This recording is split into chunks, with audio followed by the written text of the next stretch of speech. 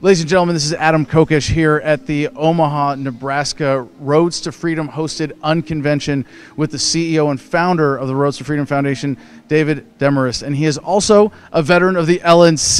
He is currently serving as one of the, what region? So Region 6 representative for 7 states.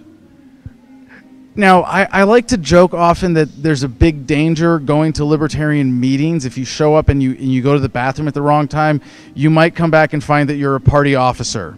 And if you have region in your title, you're a real sucker for being volunteered to get stuff done. But these are the people who really run the party, who really get stuff done, who run the LNC, who maintain the framework for the rest of the party to be able to exist. And David has been involved. He's been a libertarian since 1962. He's been a libertarian longer than there's been a party, but you're also an Air Force veteran and an activist here in Nebraska. So I don't even know where to start with this. We just had a wonderful evening here with Dr. Ron Paul. You've been able to bring a ton of amazing people together to this event, and it is really unusual, the strength of the speakers that you have for this, which is a great testament to your ability to organize and a network. What do you think so far, and what are you accomplishing with this convention? So the purpose of this convention was to set the stage for a movement of building up the private sector. That's kind of the long-term goal, and we're launching it here, and we're going to have a series of annual unconventions, but we're also going to have regional events focused on private sector elements like cash basis healthcare, the crypto industry, cash basis education, homeschooling, and maybe even the privatized space industry. And the longer term plan is, of course, the big kahuna, the cash basis protection and adjudication industry. Getting government out of dispute resolution entirely. Yes, and that is very doable. That's already on the way. We already have quite a bit of private adjudication. The really tough one is privatized protection, which is, of course, the military and the police. And the complicating factor, of course, is nuclear weapons, which makes it a bit more of a challenge.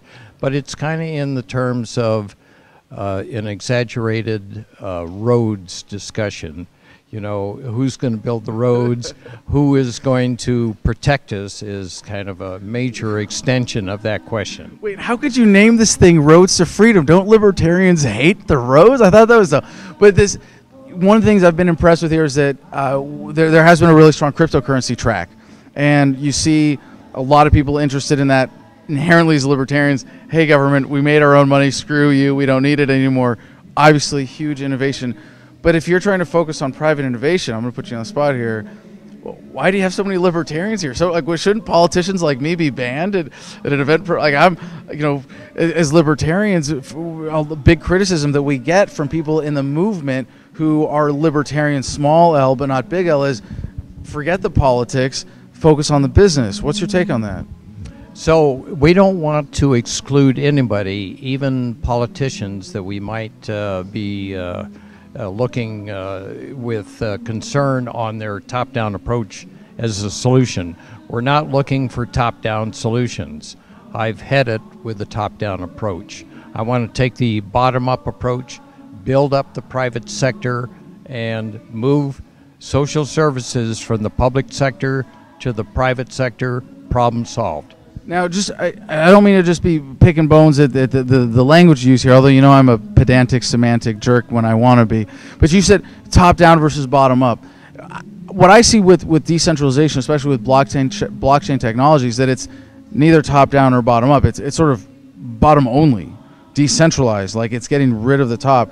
You think technology is going to create a trend in that we don't need top? We're getting rid of the top down, bottom up paradigm entirely. That it's just decentralized power in society down to the individual? I couldn't have said it better. So I caught you. I'm helping with his messaging here, yeah, right? Okay, good. All right, yes. So I want to ask you about this bigger implication for the movement, focusing on technology, innovation, business. when you're a lifetime member of the Libertarian Party, obviously invested in the party, what would your message to the broader movement be on where focus should be applied, where effort should be applied? Is it innovating? Is it is it supporting campaigns? Is it being politically involved? Is there some balance and synergy, or some other thing you'd want to say about that? So you've heard of the 60-40 rule. Well, I have a 75-25 rule. Okay, I only heard about the 80-20, and that was my mom saying, you can get 80% of the results for 20% of the effort. And I said, yes, that's how I get my homework done.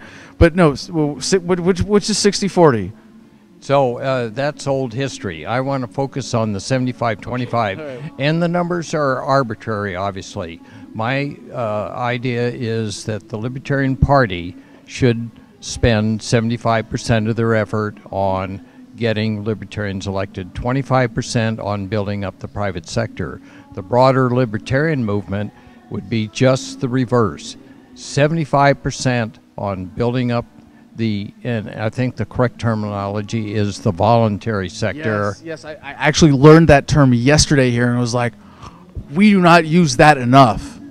Well, I got that from Star Child with some help from Larry Sharp. So Larry focuses on what he calls the consumer-driven market. I would extend that to the entrepreneur consumer-driven market. But the correct terminology from my perspective is the voluntary sector versus the coercive sector. And my goal here is to focus on the voluntary sector. If we build that up, by definition, guess what that's doing to the coercive sector? By definition, it is downsizing the coercive sector.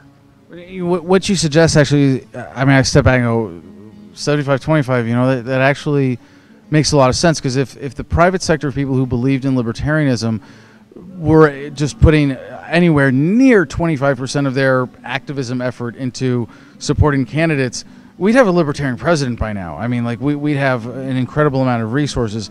And if the LP put 25% of its effort into directly supporting businesses that benefit from our policies, and I don't mean cronyism, I mean, we're talking about mostly small businesses, decentralized businesses, but essentially everybody benefits from that, that we'd be able to make a much better connection with the broader public about how our policies benefit people and actually enrich their lives materially.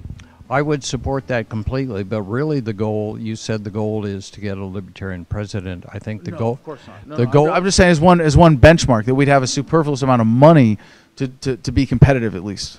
Well, I want to rephrase that into getting a libertarian non-president. Oh, so you're familiar with the platform, right? Exactly. I know exactly where you're going on that, and I support that fully. It's time to downsize the coercive sector and get competitive governance. Once we get competitive governance, then, and the key word is governance. The bad word is government, statism. Governance does not mean necessarily statism. You know, we can have all kinds of rules on how we work with each other. The problem is the formalized, compulsory, territorial government, and that is different from the broader definition of governance. So one last question here, because this is really important. I'm really excited to hear that someone of your perspective who's been involved with this movement for so long.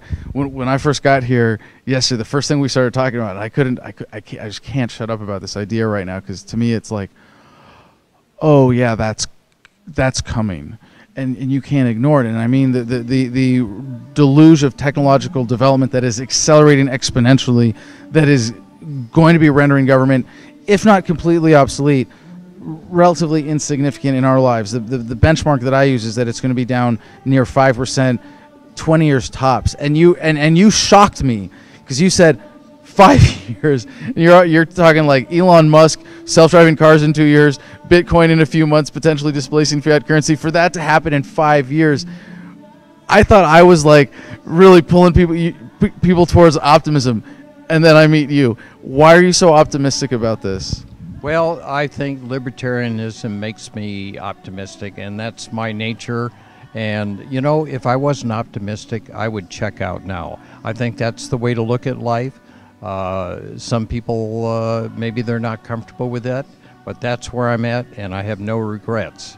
And I plan on sticking around here. I'm 77, and I'm shooting for 100, and I got a lot of stuff left to do, and by God, I'm going to do it. Beautifully said, ladies and gentlemen. David Demarest. David, do you have a website you want to promote? Omaha Unconvention.com, and we also have for the Roads to Freedom, it's R2, the number 2, R2FF.org. Awesome. Thank you very much, sir. Thank you.